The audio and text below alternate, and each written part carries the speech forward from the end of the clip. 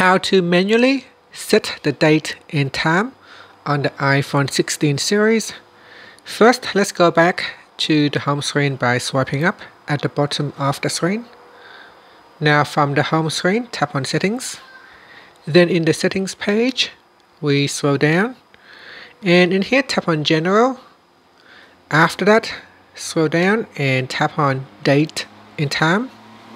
Then in here, tap on Set Automatically and switch it off. Then tap on the date and time down here. Now to change the date, you can select a date. To change the time, tap on the time text field. From here, you can choose the hour, the minutes, and AM or PM. So if you're the kind of person like to set your clock 5 minutes ahead of time or 10 so that you don't attend to work late or go to school late, then you can change the time manually.